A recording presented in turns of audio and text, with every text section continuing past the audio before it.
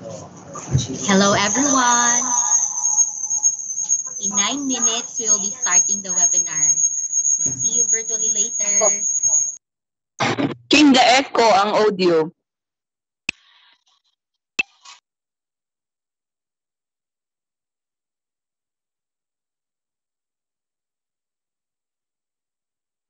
Morning, Ate Rosie. Morning, Jan. Good morning, everyone. Mga ka-Berks, good morning.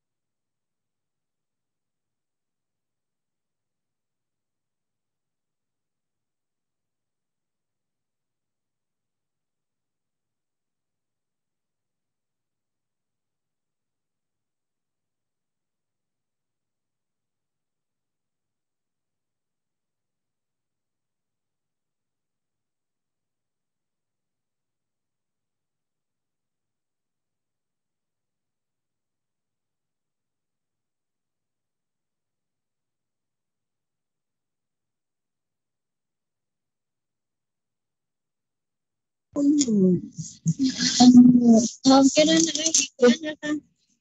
na siya. Nagsa na siya. Kaya gusto ko akong makadungin. Speaker.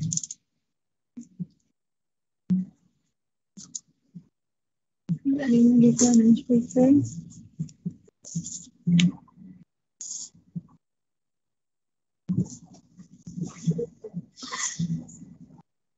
Mas good naman. Ito lang na ako dahil. Dili na ko wala pa yung tingog. Pabuta lang siya. Wala na siya. Wala sa mga subo. 9. Mauna siya topic. Ay, wala pa. Sige. Tingog Wait na lang po. Oh, thank you, Dai.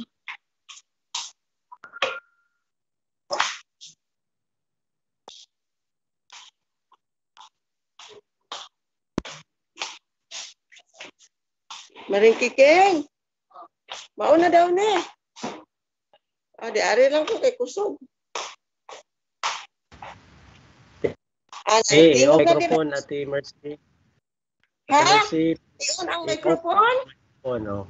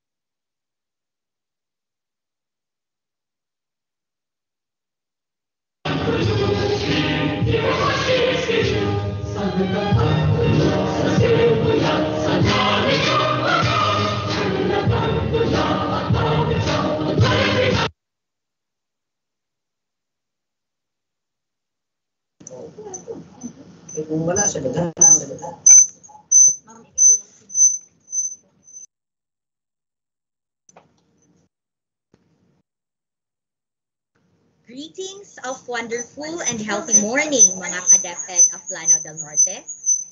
Today is Tuesday, the 28th day of September 2021. And I would like to welcome you.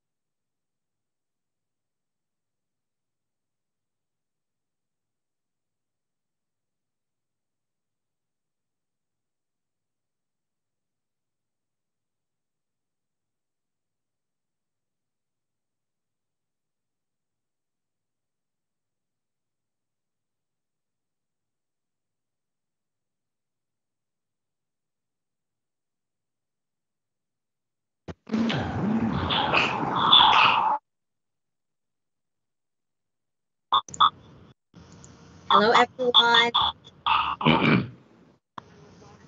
Okay na? Okay na tama? Or naka-on pa mo na may. Yung speaker.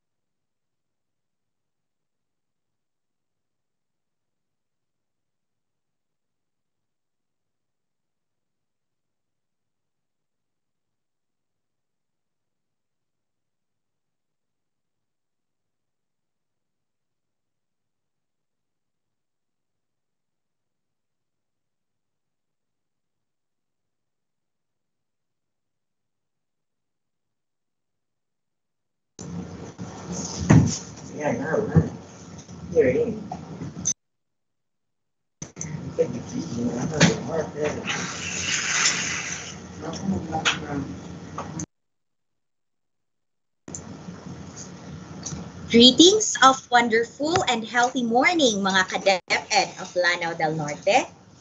Today is Tuesday, the 28th day of September 2021.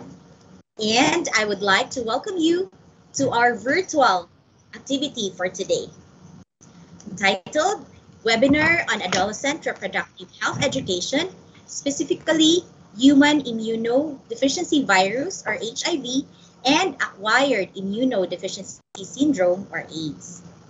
I am Nurse Catherine Gay Agpasa-Putis from the School Health and Nutrition section, and I will be serving as the program moderator of this endeavor. Before we start, may I remind everyone a few virtual house rules to consider. First, please have your microphones muted and off when not in active use. Second, kindly turn your mobile phones and other devices into silent or discreet mode. And third, please be attentive and participative for the entire virtual activity. Okay ba? Alright. May I also remind you to register on the attendance link and fill out your answers on the Katami electronic questionnaire, which will be then provided by your respective school nurses. Okay, so to formally start the program, may I request everyone to please stand as we pay respect to the singing of our country's national anthem, to be followed by an opening prayer.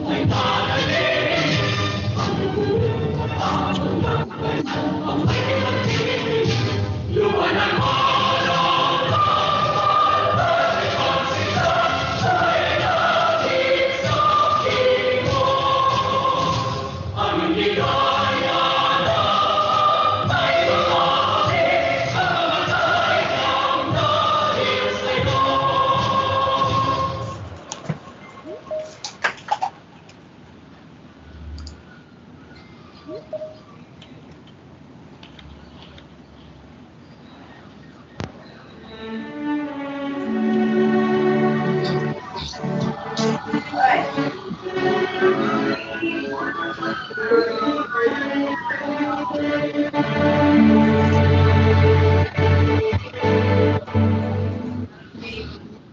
are here, love of children.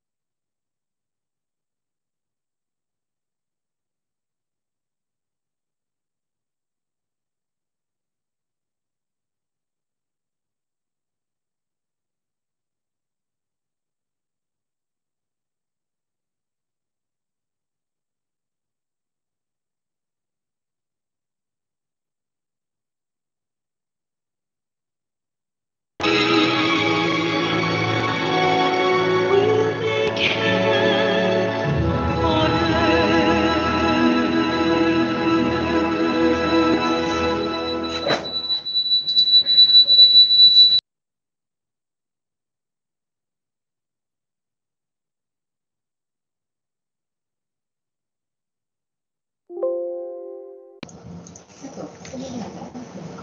Thank you, everyone. Please be seated. Today, we are very much fortunate to have the presence of our very own Schools Division Superintendent, Dr. Edelberto L. Aplanaria, CESO 5, our Assistant Schools Division Superintendent, Dr. Rosemary T. Masesser, our Chief Education Supervisor in the School Governance and Operations Division, Dr. Maria Carmela T. Aplin, our Officer in charge of the School Health and Nutrition Section, Dr. Melvin C. Inerio, our Adolescent Reproductive Health Education Program Focal Person, Nurse Kim Rose Ebol, my fellow program coordinators and nurses, school administrators, ARH school coordinators, and of course, our speaker who is currently serving as the Vice Chairman of the Department of Pathology and Laboratories of the Hospital ng Makati, Dr. Almohaimen Masorong Usman. Teachers, and the rest of our stakeholders, especially our SSG members and officers. My earnest respect to all of you. At this point, to deliver to us her welcome remarks for today's virtual activity, may I call on to our virtual floor our ever dedicated and service-committed Assistant Schools Division Superintendent, Dr. Rosemary T. Masesser.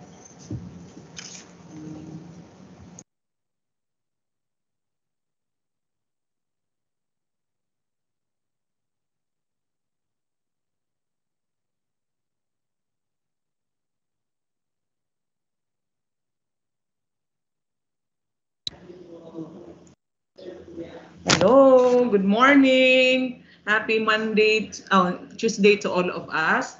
So, in behalf of our Schools Division Superintendent, Dr. Edelberto L. Oplenaria, and our two chiefs, Dr. Maria Carmela Tumpong Ablin for the SGOD, and Dr. Maria Eva Saire Edon for the CID, and the rest of the SGOD personnel, especially the school health and nutrition personnel, headed by Dr. Melvin.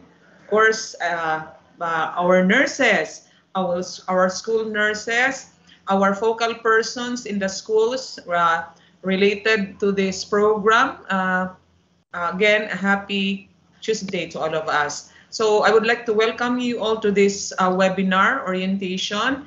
And you know, this is very important. I think we have been doing this yearly, and yet it is about proper that we conduct this webinar every now and then to remind our school nurses and our school focal persons about the program. And I was able to attend a training on this very important that we will advocate for this to our learners and teachers as well as our parents, because you know, when we talk about sexuality and reproductive health, it seems as if this is a taboo to us. It is something that most of our parents and even some teachers would not like to discuss, because Filipinos, we are so, as up to now, although we are already in the modern and modern age, and yet we still have that attitude of being conservative. And so anything that has something to do with sex, sexuality is a no-no, a taboo. So that is why we really need to advocate for reproductive health, sexuality to our learners, so that they will know what is right and what is proper. Like we have so many, some of us, our learners might have some misconceptions regarding if they have, I will not mention anymore, some misconceptions. So that is why it's very important that our school nurses and our school focal persons should advocate for kanang this concern about reproductive health and sexuality to our learners. Kay daghan kay misconceptions, like di lang ko mo mention kay lain man. But as far as I know, and I think all of you are aware na kuan jud, something to do with sex and sexuality is still kanang daghan pa ang atong mga adolescents, our learners, really need to know about. Although they might know about this kay na may tay internet, but still it is not enough that they will read it and search for it sa Google or sa YouTube. It's really different when we discuss it. Kaya at least when we discuss it nga without malice. We give them the right information, because not all things that we see on YouTube, on the Google that we search are right. So basic, they might be misled. Some information are kanang fake news. So that is why the role of the school nurses and the school focal persons is very important. So labaw na karon, I think all of you know, my dear nurses and school focal persons, that since our learners are mostly at home and some of them don't have much to do, so daghan ang I think, no? Daghan ang nga boros, no? Okay. So wala naman sila magbuhaton, so magkuha na lang sila, lang sila magbuhaton nga something nga will result to pregnancy. So the more nga we should advocate for it now, kaning reproductive health and sexuality, para makasabot sila.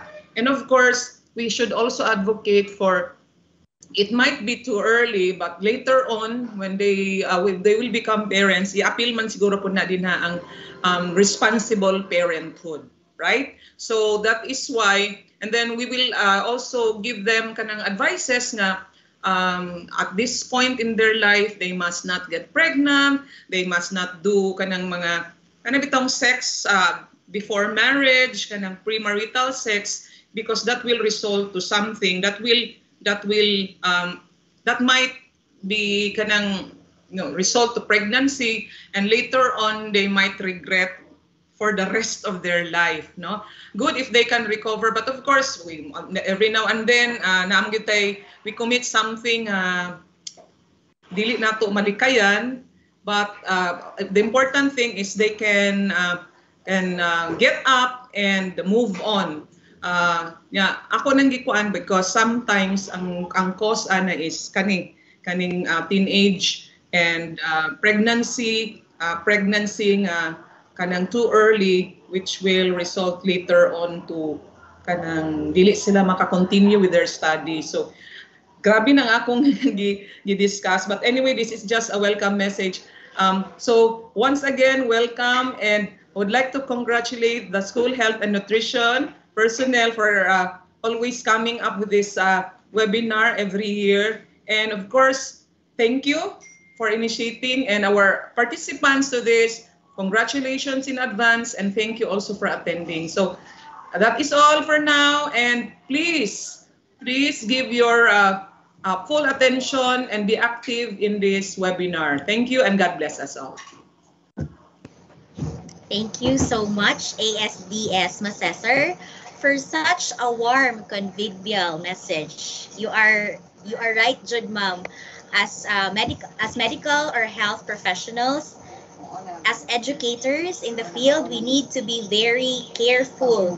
We need to choose carefully our words so that it would be kanang source of proper education na dili nato ma-corrupt ang mind sa ato ang young learners. Okay? So now, to give to us the rationale for this morning's virtual activity, may I welcome to our virtual floor our ever dynamic and hard-working Chief Education Supervisor of the School Governance and Operations Division, Dr. Maria Carmela T. Ablin, to be represented by our Senior Education Program Specialist for Monitoring and Evaluation. Please help me welcome Ma'am Ivy Tobongbanwa Humawan.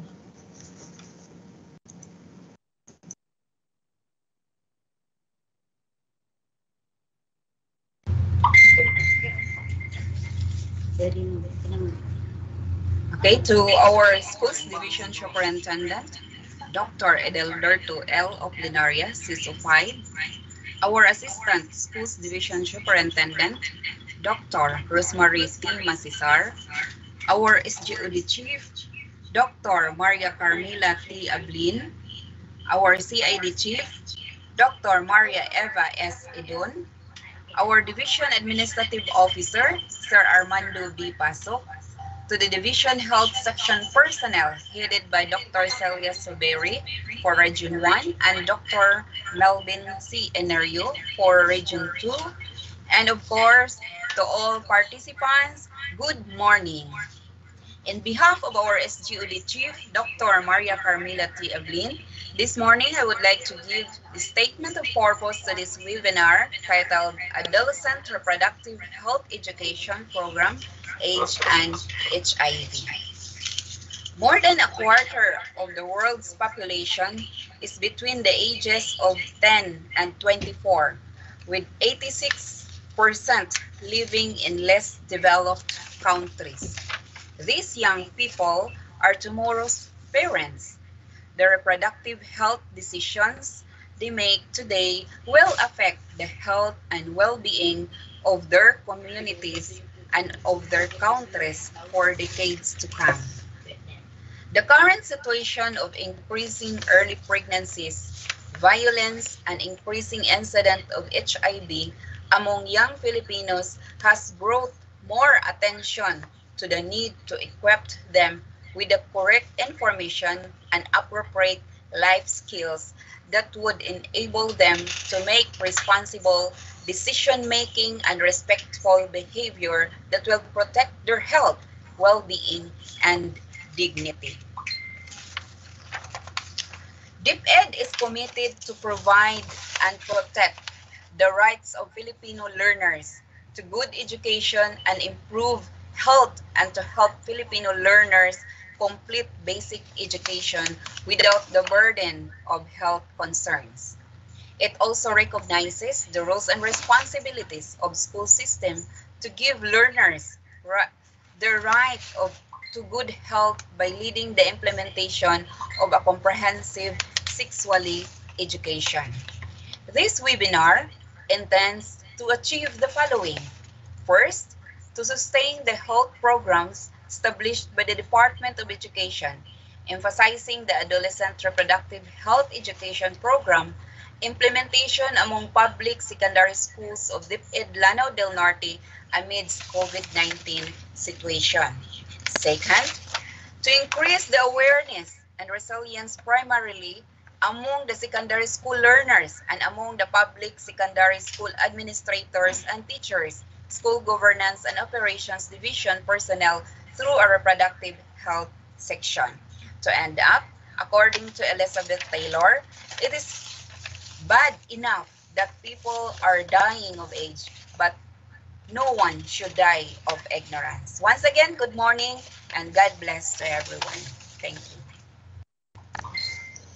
Thank you so much. Again, that was our Senior Education Program Specialist for Monitoring and Evaluation, Ma'am Ivy Humawan. That was so much reinforcing, Ma'am Ivy.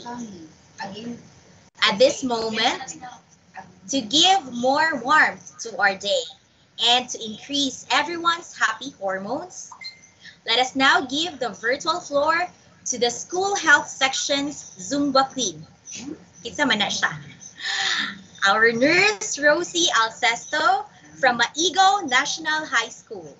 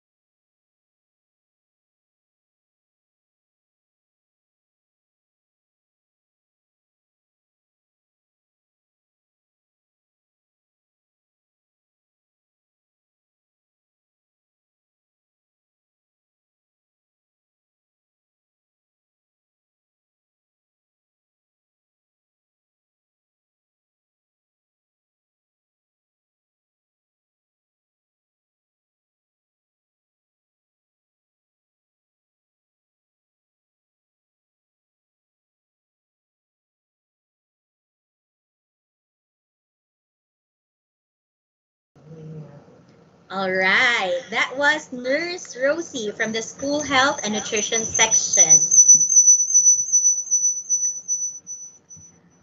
Okay. Um, Practically, the Adolescent Reproductive Health, being one of the flagship program of the Oplan Kalusugan sa DepEd, is indeed practically an essential aspect of our learners' holistic learning and development. For trivial purposes, may I ask from our virtual attendees, who among you here can still remember one of our country's pride, Miss Universe Pia Wurtzbach winning question and answer in the Miss Universe 2015? Anyone?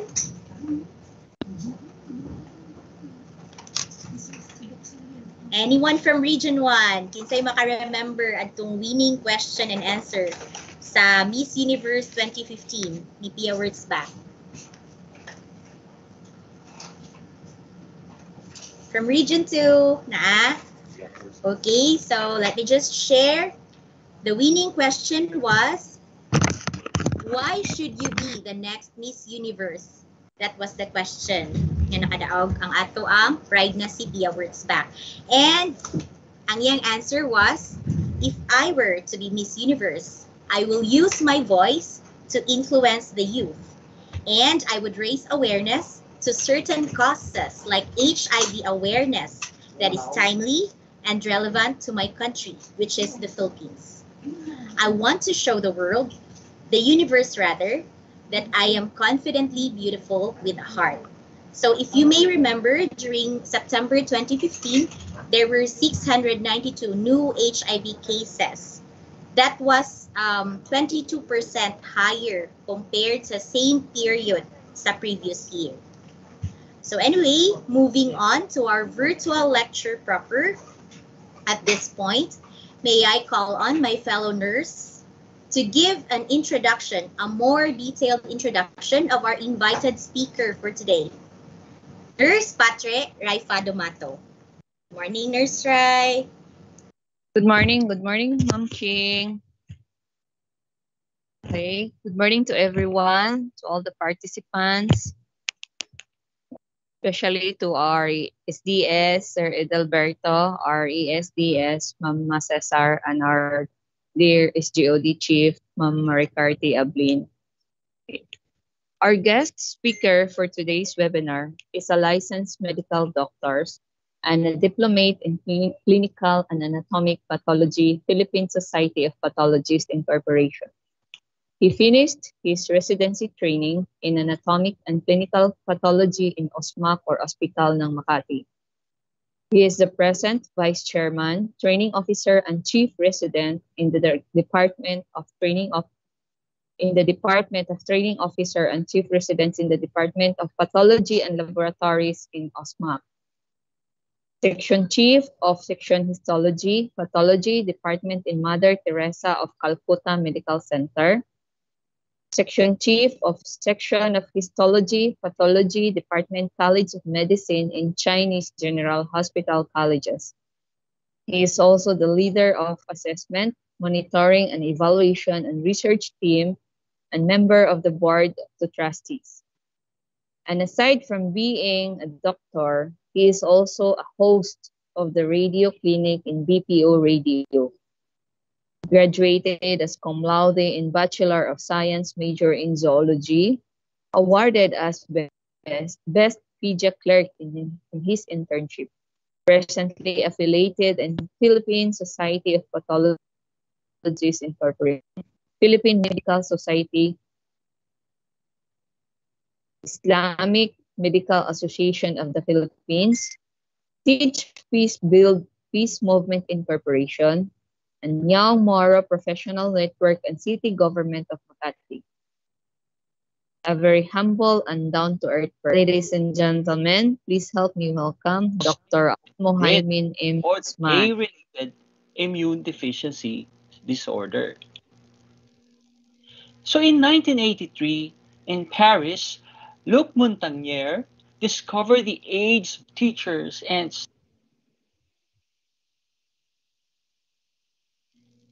Good morning, teachers and students. We will be talking about reproductive health, and we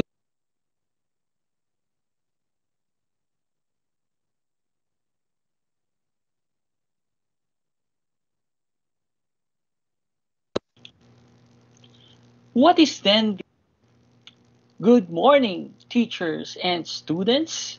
We will be talking about reproductive health, and we will focus on the human immunodeficiency virus, or the HIV, and the acquired immunodeficiency syndrome, or AIDS. What is then the acquired immunodeficiency syndrome, or AIDS? This would mean that there is a deficiency of the immune system acquired during the lifetime of an individual, indicating that it is not a congenital disease. That means that it is not present at birth. And when you say syndrome, this means it's a group of symptoms. What is the history of AIDS? AIDS was discovered in homosexuals in USA or Haiti in 1981. Earlier, it was named GRID, or the Gay-Related Immune Deficiency Disorder. So in 1983, in Paris, Luc Montagnier discovered the AIDS virus, or the HIV, independently and named it the human T lymphocytotrophic virus number 3, or the HTLV 3. In India, AIDS virus was first found in a group of sex workers in Chennai in 1986, and it was discovered by Selapan Nimala under the guidance of Dr. Suniti Solomon. And in 1986, the International Committee on Taxonomy of Virus named it the Human Immunodeficiency Virus. Let's talk about the causative organism of AIDS.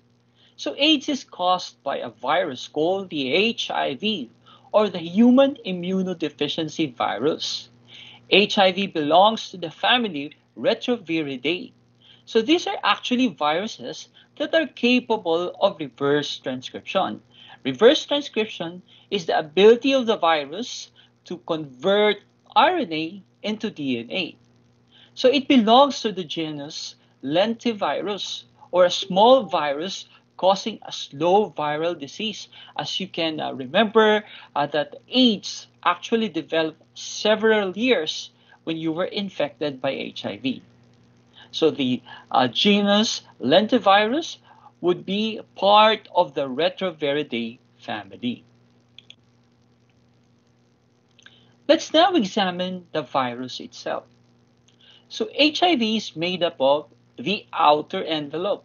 So the outer envelope is actually composed of a lipid bilayer, same like the cells of the humans or even the animals.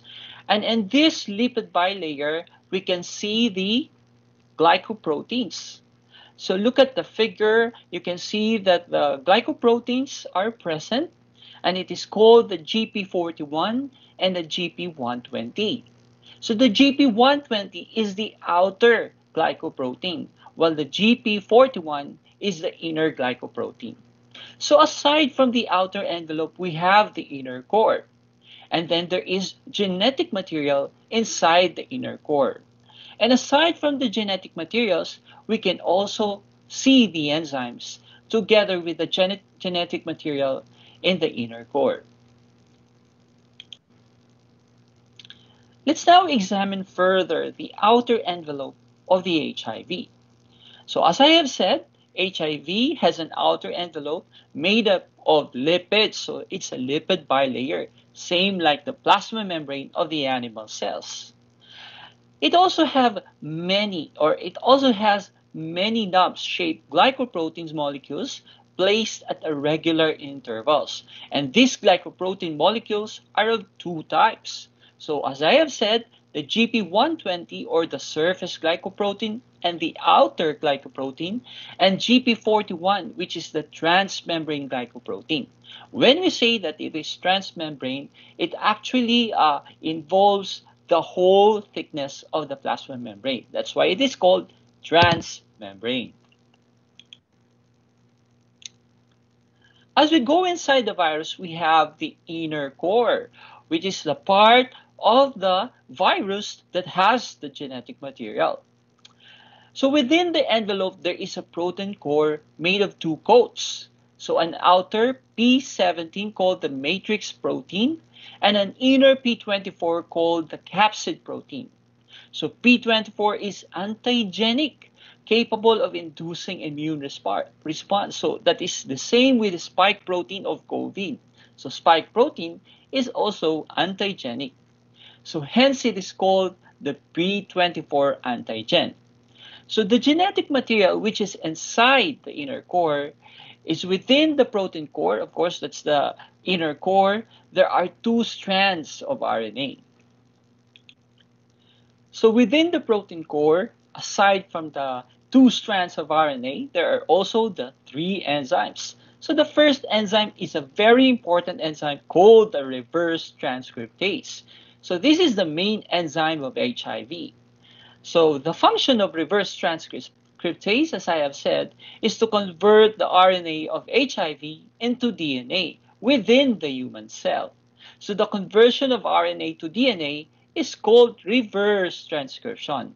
Since HIV contains reverse transcriptase, then HIV is called a retrovirus. So aside from the reverse transcriptase, we have the integrase, which helps in the integration of the viral genome into the host DNA. And aside from the integrase also, we also have the protease, which helps in the breakdown of complex proteins formed within the host cells.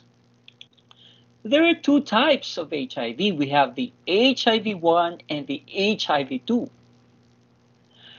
So let us examine the HIV-1. So it is the most common type of HIV. As compared to HIV-2, it is highly virulent and easily transmissible, like the Delta variant of COVID. It is more common and it is seen in India, Asia, America, and Europe. So it is also the most common type that is seen in India and the Philippines. So it is further categorized into four groups: M, N, O, and P.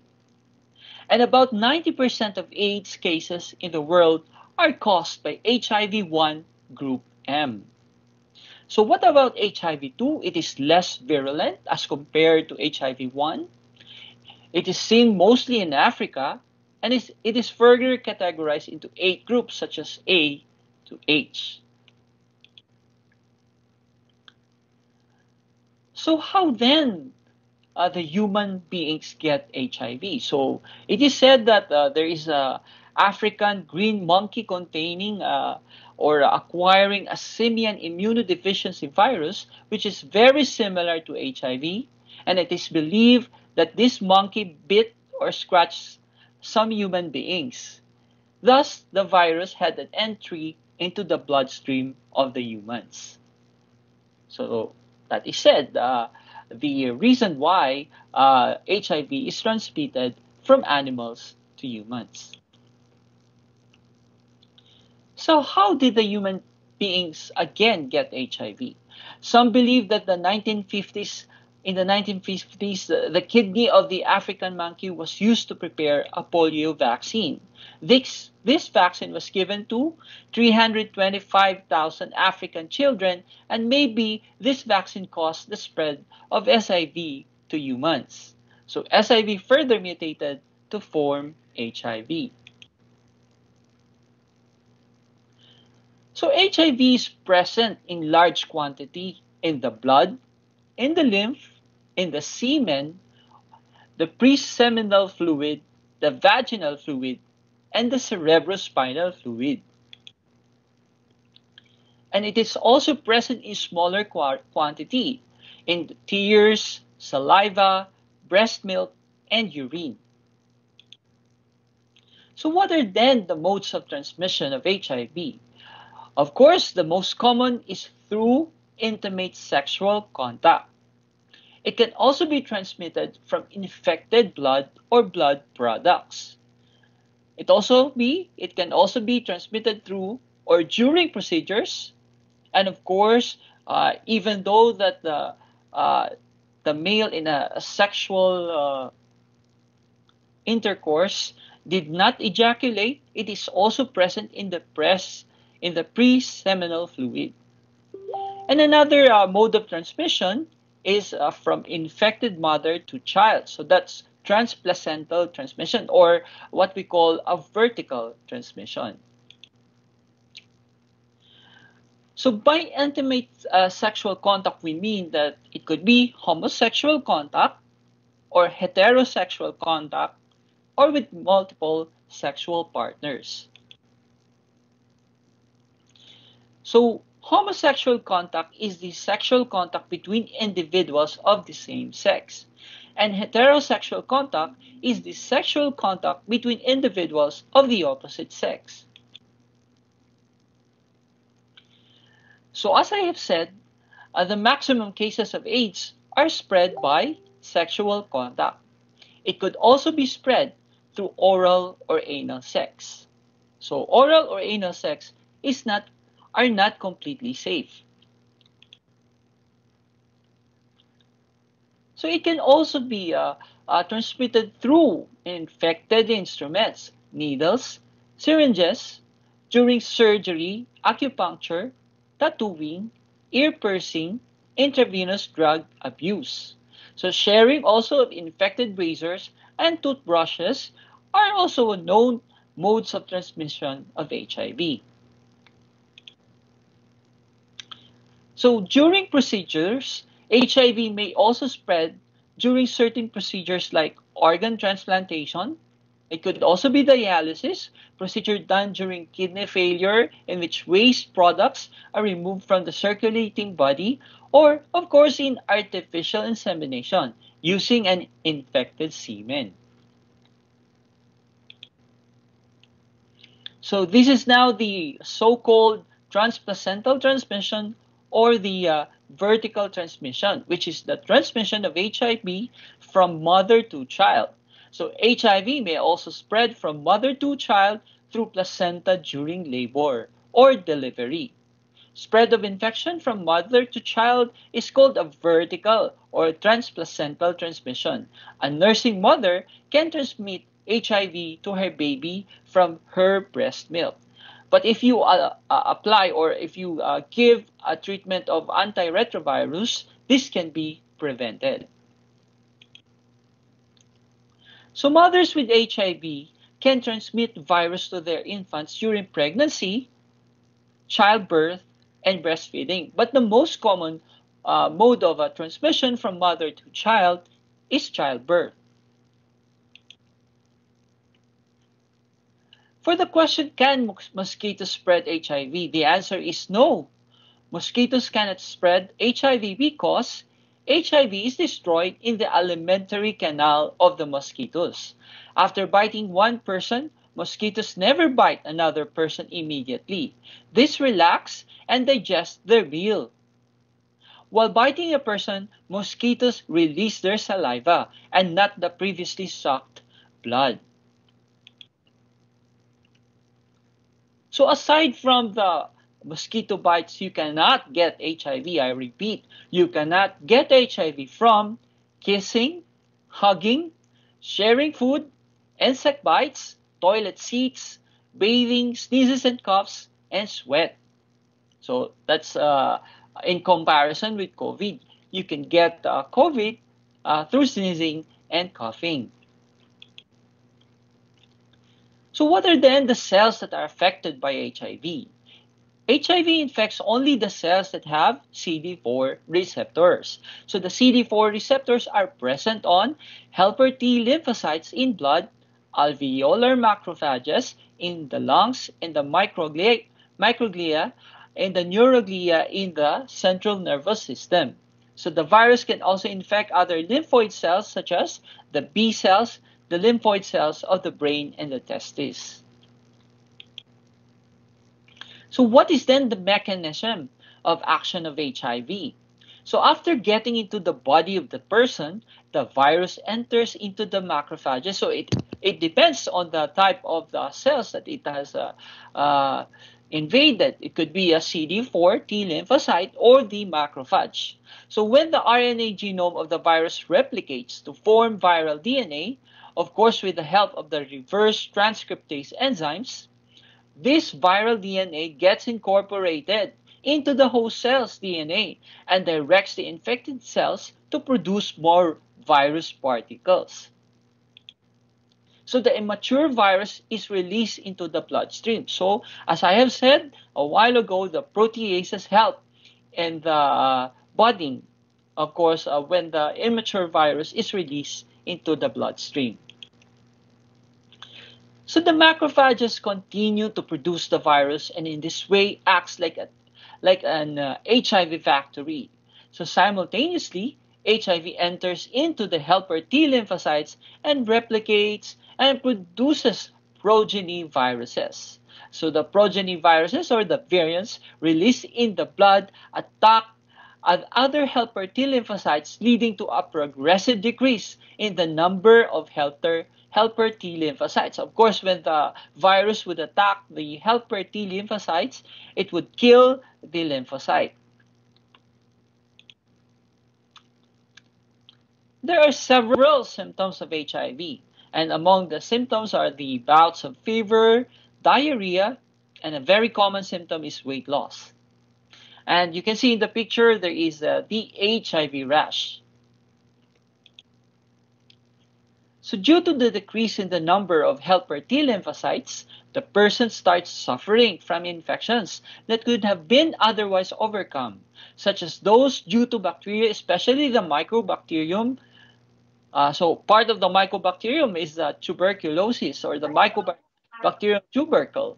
So it is the most common opportunistic infection of patients with HIV or AIDS. So aside from the mycobacterium, there can also be viruses, fungi. The most common for fungi are the candida, and even parasites like toxoplasma. So the patient becomes so immune deficient that he or she is unable to protect himself or herself against these infections. So if you have a normal immune system, you cannot have these symptoms or you cannot have these infections. What is then the incubation period of AIDS? So it is the period between the infection or the entry of a causative agent and the appearance of the first symptom of disease. So the incubation period of AIDS is about 5 to 10 years. So that's a very, very long gap. Could be 5 years to 10 years. Okay, during this period, the patient is HIV positive but doesn't suffer from AIDS. AIDS is the last stage of disease. There are actually 3 stages, and AIDS is the last stage of disease. So the initial infection stage, it starts 2 to 3 weeks of HIV infection. Only 3 to 5% of those newly infected will have symptoms that include fever, chills, aches, swollen lymph nodes, and an itchy rash. So these symptoms disappear and there are no other symptoms for many months. And there is this called the asymptomatic carrier stage. So that is the same with COVID. There is also asymptomatic stage. So it continues for 5 to 9 years. And during this phase, the patient is HIV positive but has not developed AIDS. As I've said, AIDS is the late stage. In this phase, the individual is infected with HIV but does not show any symptom, hence it is called the asymptomatic phase. So the asymptomatic carrier stage, although the individual exhibits no symptoms during this stage, he or she is very or highly infectious. In this phase, it is very difficult to say whether the person has AIDS or not. So this is also called the latent phase or the asymptomatic stage.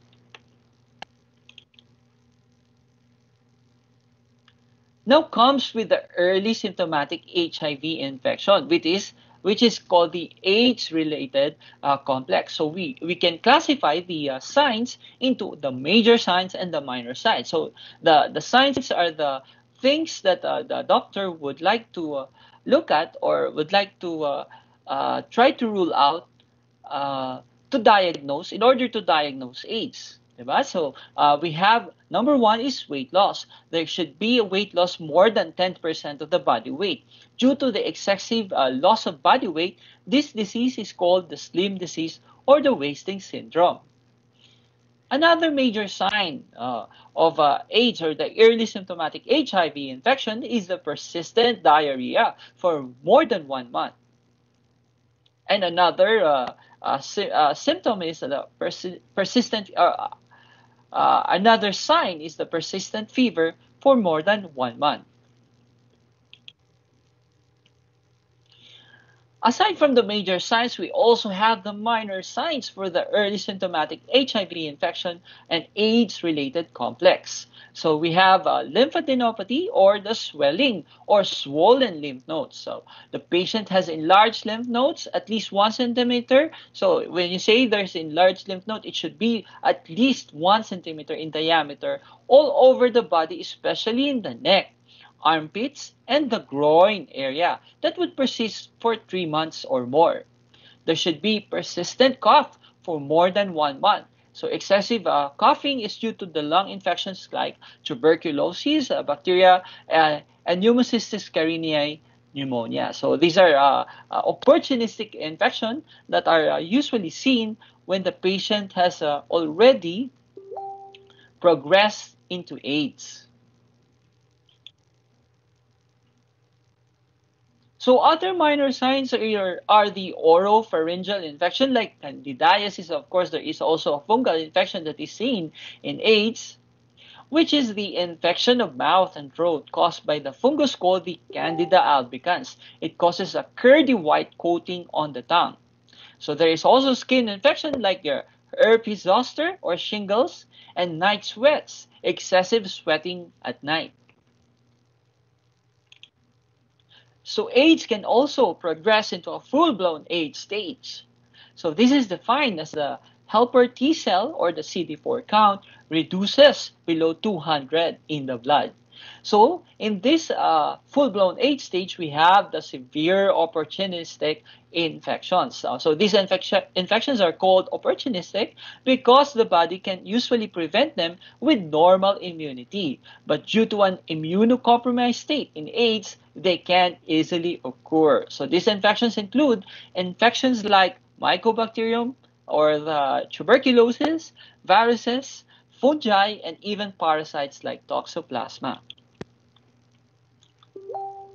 So the following cancers or malignancies develop also, like the Kaposi sarcoma. It is the cancer of the inner lining of the blood vessels below the skin. And lymphoma, it is the cancer of the lymph node. So when you have the Kaposi sarcoma or the non-Hodgkin's lymphoma, these are actually signs or AIDS defining. It means that if you have this, then you already have a full-blown AIDS stage.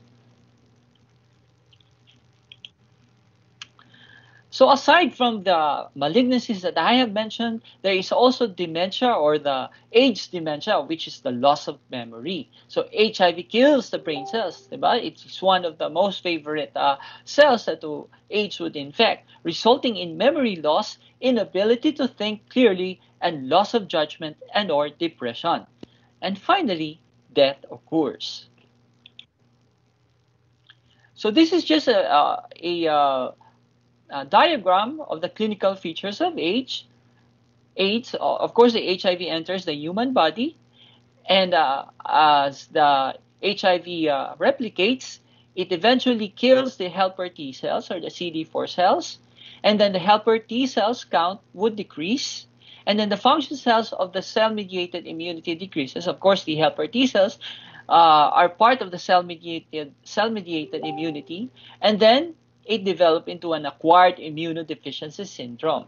So the acquired immunodeficiency syndrome can have opportunistic infections like tuberculosis or pneumonia, or malignancy develop and eventually death. So that's a summary of the clinical features of AIDS. But few patients are called non-progressors, as in them, AIDS develop very slowly or never at all. So you can be very lucky if you are part of these few patients. This is due to the genetic difference that prevents the virus from damaging their immune system. Actually, in Africa, there are people who are resistant to AIDS. They cannot be infected by AIDS. How do you diagnose AIDS? So the first one is a screening test. A screening test is actually in the laboratory we can have two tests, and the first one is to screen. Diba? You can screen if you have AIDS. So the screening test that is used in the diagnosis of AIDS is called the ELISA, or the enzyme-linked immunosorbent assay. So this test is used to detect antibodies produced by the human body against HIV.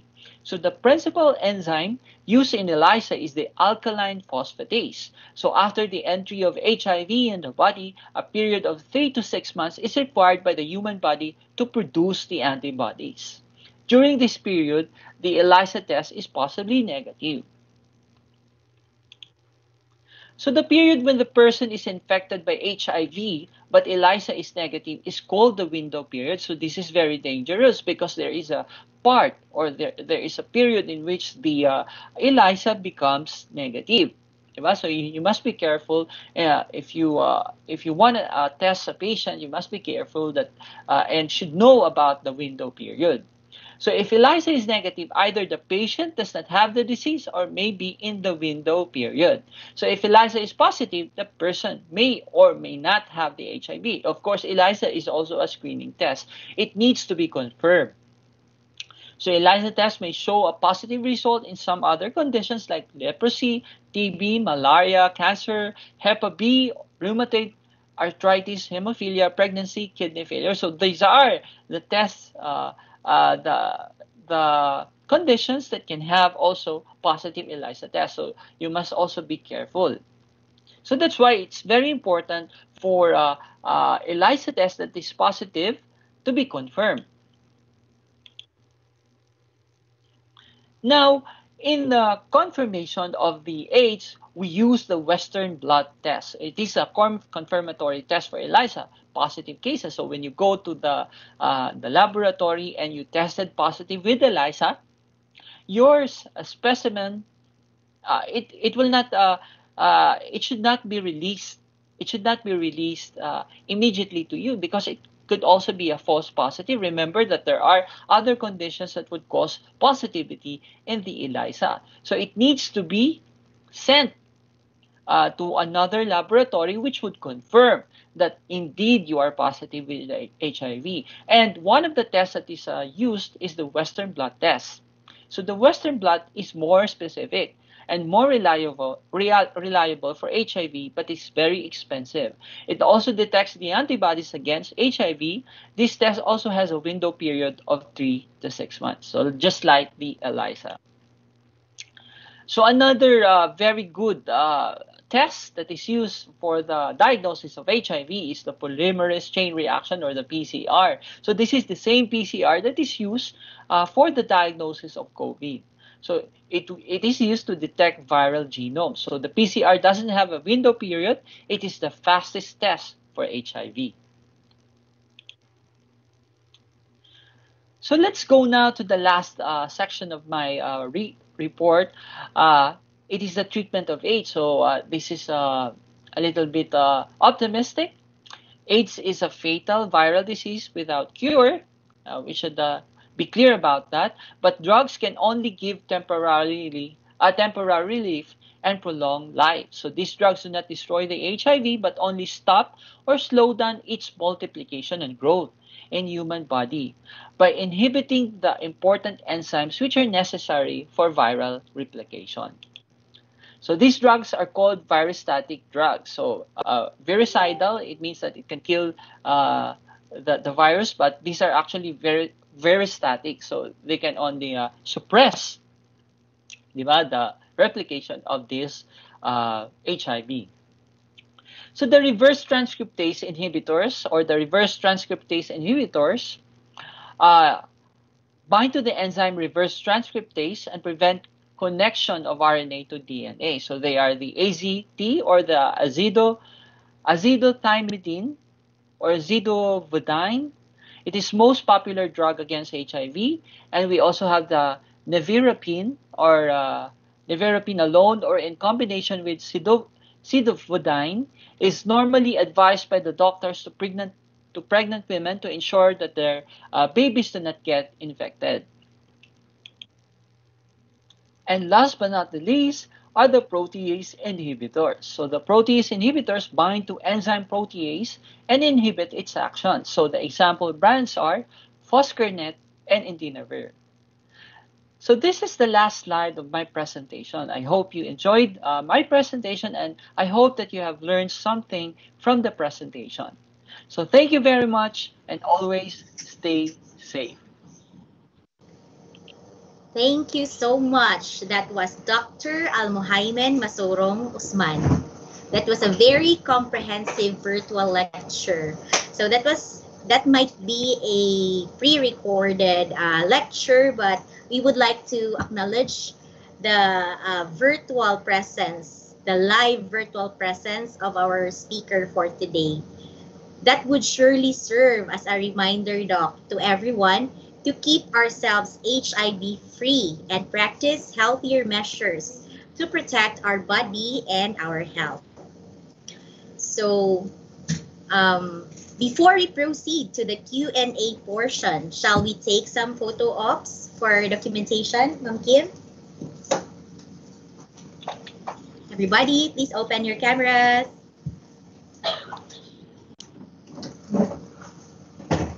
Go take one, Kim.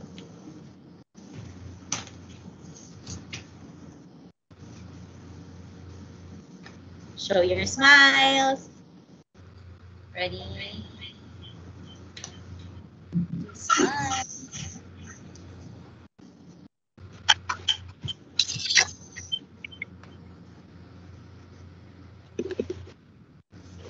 Alright, are we done, Nurse Kim?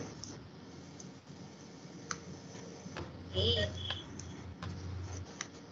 Thank you. Thank you so much, everyone. And now, let us proceed, or let us give some chance for questions for our resource speaker for today. Ma'am Kim, please take over.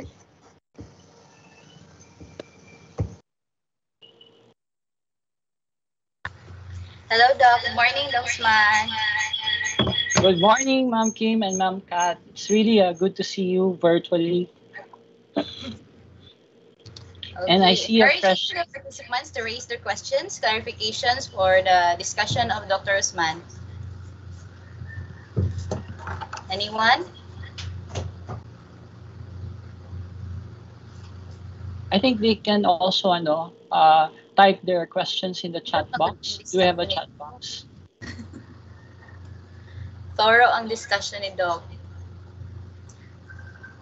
If you're shy to speak like on camera, you can also place your question in the chat box. Diba? They can also type. We have a chat box naman, diba? Yes, Doc, we do have a chat box. So let me check. Ato ang Ma'am Kim, ato ang busy na.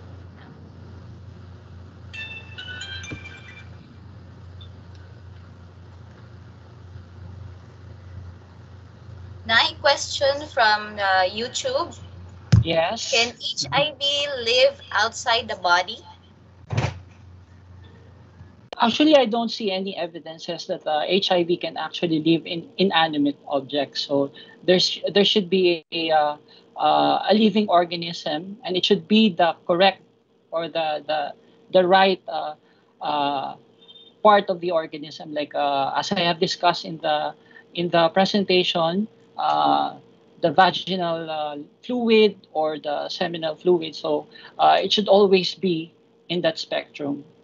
So there were no evidences of capability of the HIV to live in inanimate objects. So that is, you know, different with the COVID, in which there are actually evidences that it can live in inanimate objects. Doc, another question. How long does it take for HIV symptoms to appear? Okay, so usually there's an incubation period. So as we have in the presentation also, we have also discussed this. The incubation period is sometimes it would take years, like about 10 years. They would say that it could be 3 to 10 years. So ayun. But the clinical phase, it has three phases. The first one is the infectious stage. This is the same with COVID also. And then afterwards, there is an asymptomatic phase, and then there is AIDS. So the first one, usually you get the symptoms around 3 to 7 weeks after the exposure. So that's the classic development of the symptoms. So, but that is for the majority of the patient, because sometimes the incubation period would take a long time. So, yun nga, it could take years.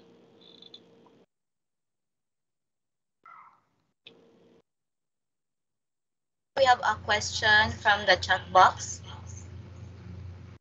Paano ba kumakalat ang HIV sa MSM? Can I call on Ma'am Patri Dumato to clarify what is MSM? I think MSM means parang men who have sex with men. Yes. So that's kasi that's a new term. They coined a new term like MSM to parang they don't want to stigmatize or what do you call this, to try to discriminate the members of the LGBT. So ayan, MSM is a more general term. Okay, so we can explain this. Of course, the mode of transmission when it comes to MSM is basically the anal intercourse. So we can differentiate vaginal intercourse and anal intercourse by trying to look at the epithelium. So in your vagina or in your anus, you have an epithelium, and that's the covering of your anus. So there's a difference. There's a difference with that, because if you are having a vaginal sexual intercourse, the covering of the vagina is a stratified squamous epithelium. When you say a stratified squamous epithelium, it has so many layers as compared to anal intercourse, in which you only have one layer, a simple columnar epithelium. That's why vaginal intercourse, I'm sorry to say that is more resistant as compared to anal intercourse when it comes to mode of transmission of HIV. So ayun, I hope I answered your question. Do you have a follow-up question? Yes, ma'am. I can see you, ma'am.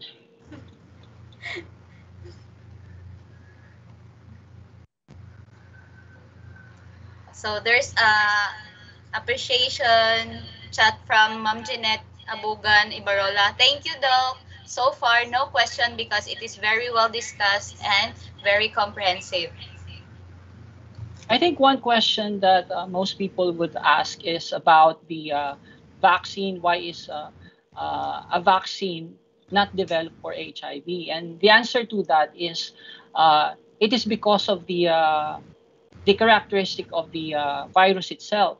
Of course, we discussed about the parts of the virus, which the outer layer, diba, yung outer layer, which is a lipid bilayer, it has several genomes. It means that one HIV virus could have a different genome in the outer coat as compared to the other HIV. So it is very difficult to develop a vaccine that is targeted to all HIV. You can target only one HIV, but not all. So that is where the difficulty in trying to develop a vaccine lies within the treatment of HIV and treatment and prevention of HIV. Thank you, Doc. So another question from the group. How long can an HIV positive patient wait before starting treatment? Actually, you can start right away. You can start right away when you have if you have diagnosed with a confirmed HIV. Remember that the diagnosis would compose of a first is a screening test, and then second one is the confirmatory test. So when you try to test yourself, or you would allow uh, uh, to test, or you give consent that you will be tested in the future. I mean, like for example, now you want to be tested, you go to a laboratory, they would just test you with a screening test, which is the ELISA, and then after the ELISA, if the ELISA would turn out positive, then they have to talk to you. So yun na yung sinasabi nila na counseling. There is HIV counseling, and part of the HIV counseling is that they would tell you that the test is not yet confirmed. It has to be sent to another lab for a confirmatory test, which is the Western blot, and we can also do a PCR test for that. So when it is confirmed, then you have to be referred to an infectious doctor. Kasi remember that the treatment of HIV is more of as I have discussed, it's not virucidal. It's not to kill the virus. It's not going to kill the virus. It's only weakens the virus. So when you start your treatment late, then it would be late na. It would be too late for you to lower your viral load. So it's very important that you subject yourself early in the treatment.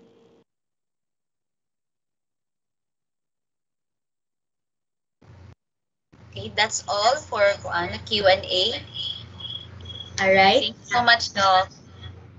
Thank you very much. Can I add something, Doc Usman? Ayun, Ma'am Kat. Pangutana lang ko because before, I guess, mga 2018, so DOH prevention tips for HIV prevention. Naabay na dugang ani Doc katong A, B, C, D, E. Di ba? A is for abstinence. B is for be mutually faithful with your partner. C is for consistent and correct usage of condoms, if applicable. And D, don't use drugs. And E is for early detection and education. Anything, Doc, na basig na ay update na we need to know or koan, maog-hapon ni ang pahinomdom karon. Hello, Ma'am Ka. Thank you very much for mentioning that. No, so actually, I have to recognize also that we also have audience that would like to ask questions. So maybe later afterwards. So my background is not on public health. So honestly, I'm not really knowledgeable, and it's very good that you shared your knowledge about the public health or the awareness of HIV. My background is pathology. I am more of the pathogenesis or the pathophysiology, which means that to try to explain how does HIV goes in and how does HIV produce the symptoms. And I would really agree to your A, B, C, D, because those advices would actually target all of the modes of transmission. I guess it's targeted to the modes of transmission. Thank you so much. So much, Doc. All right. That was Dr. Almuhaimin Masuro Usman. As our way of expressing our gratitude, allow us to virtually award to you your certificate, Ma'am Kim. I think someone has a question pa. Huh? Yeah. Someone na ano. I think I heard Okay, someone. Sir Greg. Na, Let me check. Hello, Doc. Good morning. yes, good morning. I have Good a morning question, po. Doc. Yes po, yes po. I know this question, the answer already, but I'm curious. Is there a possibility we can acquire HIV through kissing by infected person? What I'm trying to say, Doc, is more than kissing, no? Medyo lain siya paminahon, like kanang by sucking the tongue of example na Doc ba? So can we acquire HIV by kissing, by sucking the tongue of the person, or what I'm trying to say is more than a kiss, ordinary kiss. That's all, Doc. Okay. So I get that po, sir. Actually, the our references would say that you cannot get the HIV or the virus through kissing, and it's a general term for that. It means siguro that it would also include the French kiss, and the reason for that is because of I think you were referring to French kiss, di ba? Yung may kasamang dila. Yeah. Yes. Yes, So I guess that would be explained by the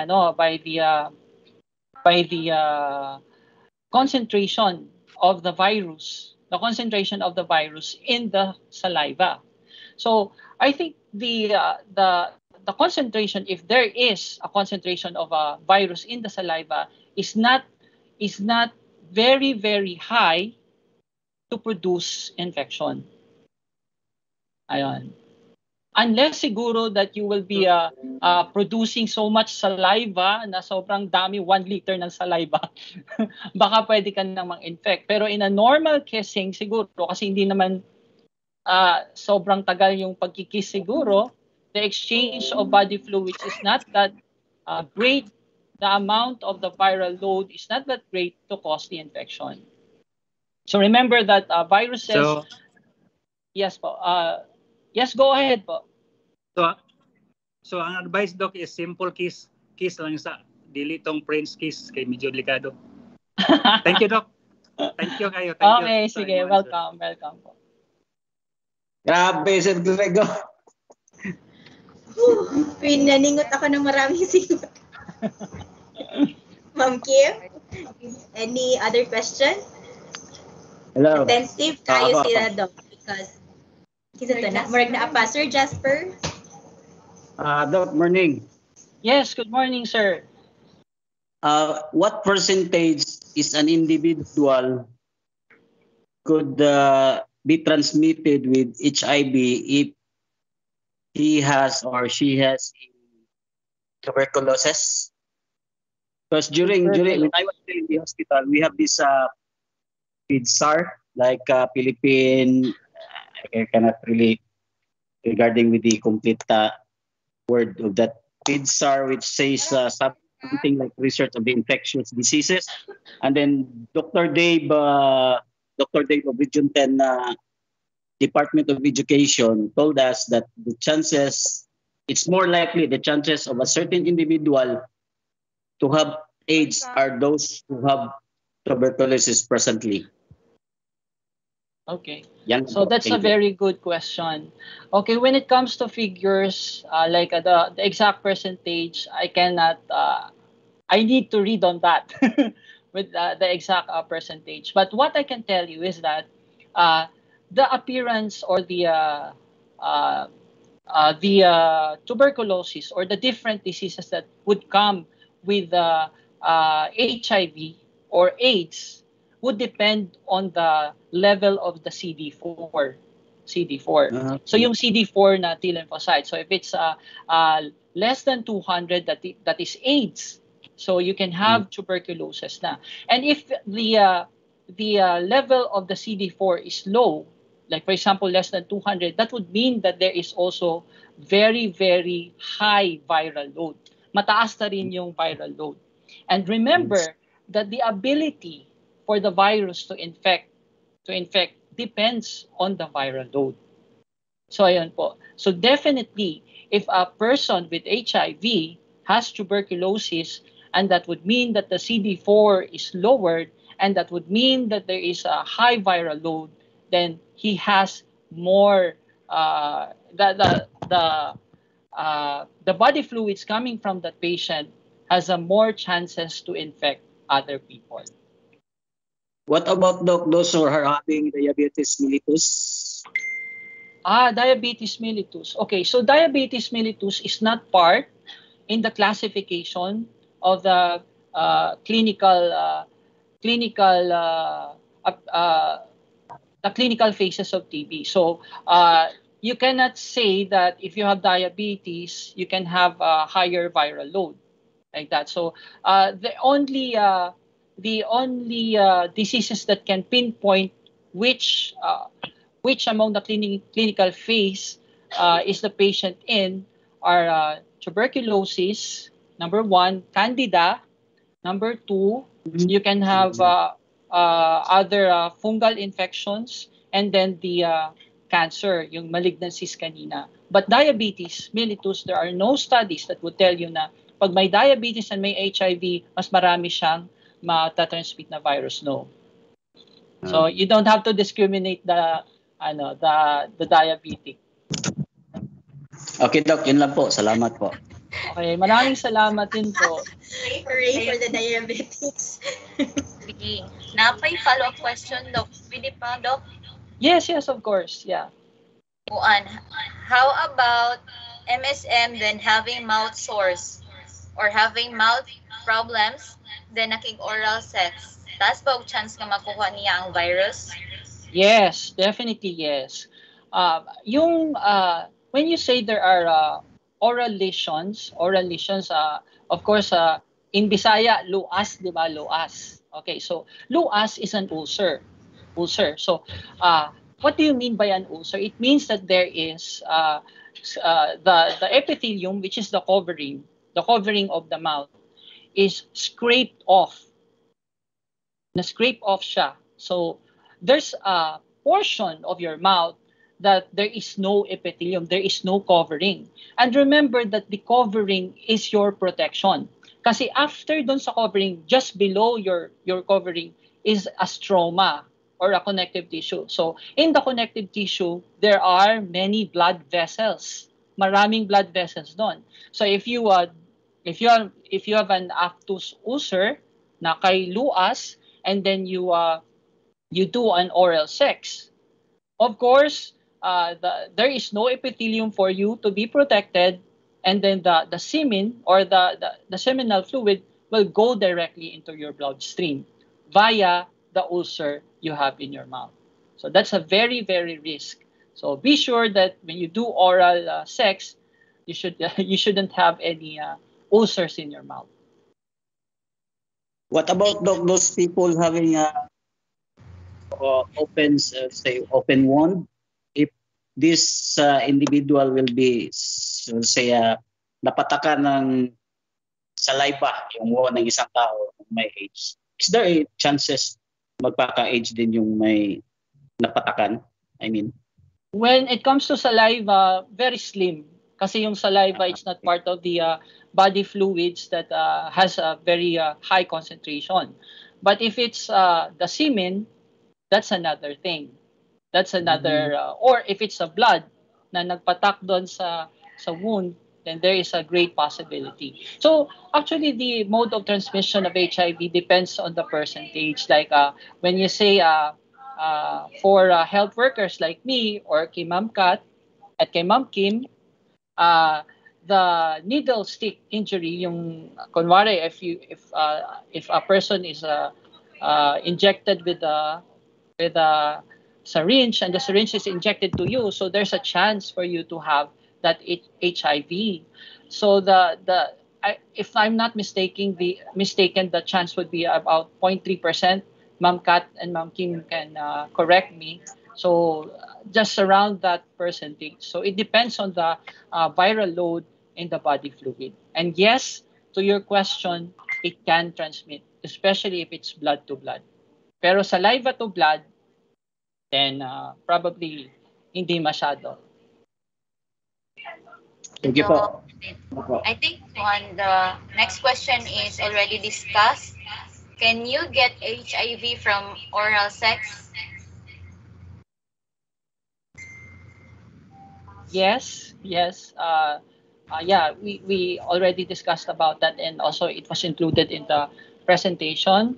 And the risk for you to have HIV will also increase if you have ulcers in your mouth. Ayun. Ma'am,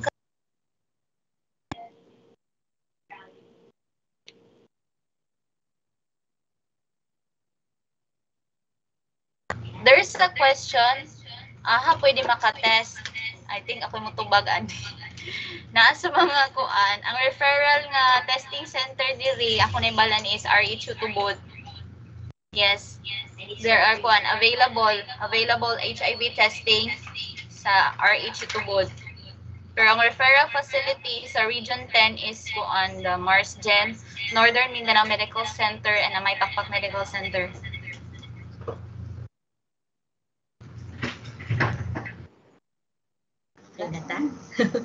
Okay, so I hope all your questions, confusions in mind, nalamdagan ta, pinaagi sa atong medical expert na si Dr. Osman.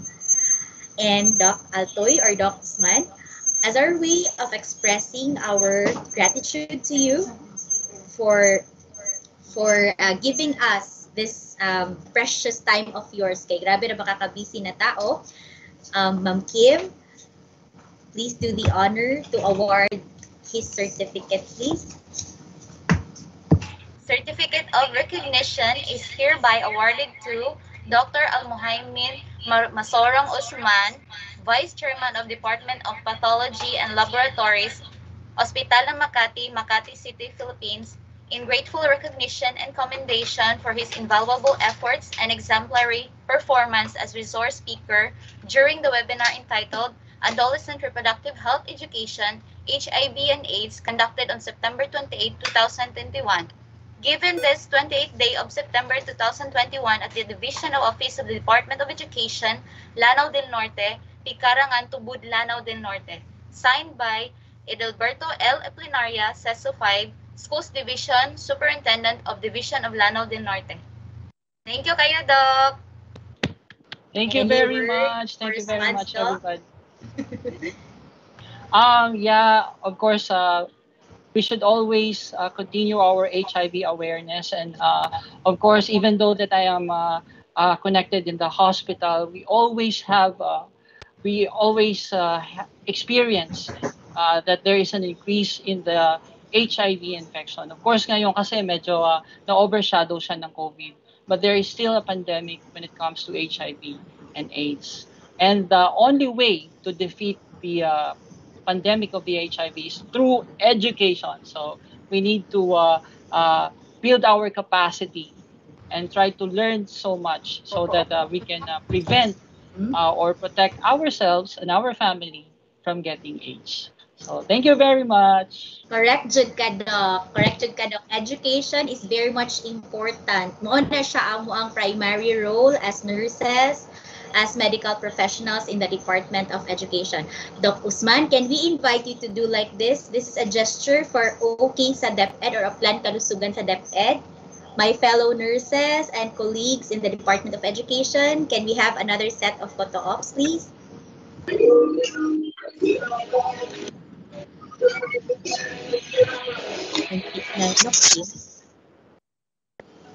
Okay, sa DepEd. Okay, sa DepEd. Thank you so much, Doc Usman and our colleagues. And finally, to formally close our webinar on adolescent reproductive health, HIV and AIDS, please help me welcome our dear dentist in the school health section. Our WINS focal person, Dr. Celia Cabatanya Subere.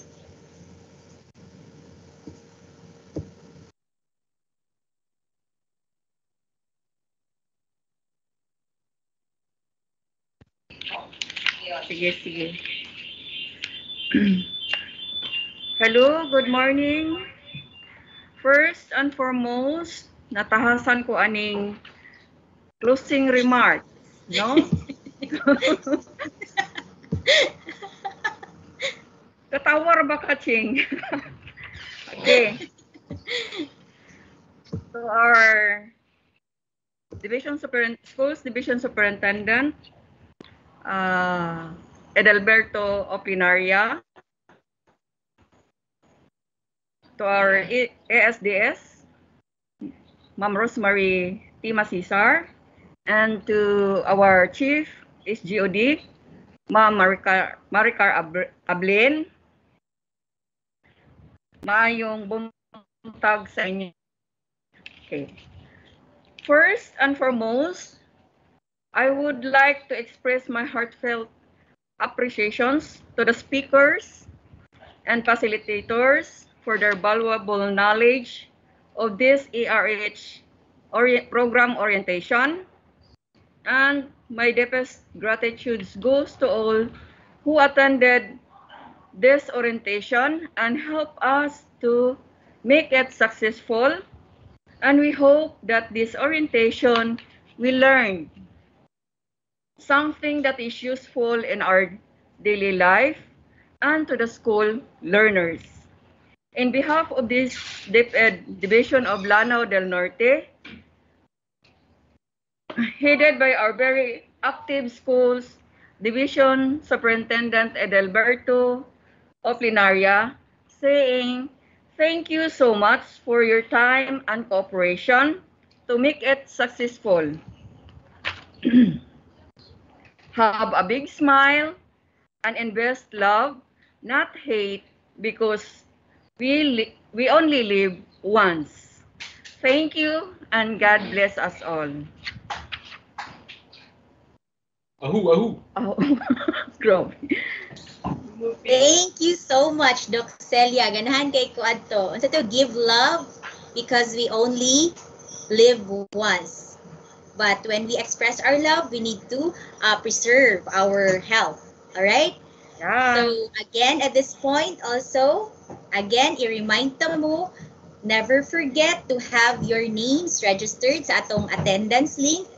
And also, please have your answers casted sa atong Katami links, which I believe nga naka-cascade na sa atong mga school GCs by your respective nurses. This virtual activity will never be successful without the remarkable support coming from our SDS, Dr. Edelberto L. of Linaria, CESO 5, our ASDS, Dr. Rosemary T. Masesser, our Chief Education Supervisor in the SGOD, Dr. Maria T. Ablin, our Officer in charge of the School Health and Nutrition Section, Dr. Melvin C. Inerio, our ARH Education Program Focal Person, Nurse Kim Rose Evol, my fellow program coordinators, my fellow nurses, our school administrators, our ARH school coordinators, of course, our speaker coming from the Hospital ng Makati, who used to be a medical doctor also serving Kauswagan Provincial Hospital way back years ago, our SSG officers, and the rest of our stakeholders. Once again, this has been Nurse Catherine Gay Agpasa Putis, or Nurse Ching. I would like to leave you this quote from Buddha. To keep the body in good health is a duty. Otherwise, we shall not be able to keep our minds strong and clear. My fellow Kadep Lanao del Norte, maayong udto, maayong buntag, and I wish us all a healthier and a better version of ourselves as the days go by. Stay safe, everyone. Until then, thank you so much. Thank you. Thank you, Ching. Thank you, Kayo. Miss you all.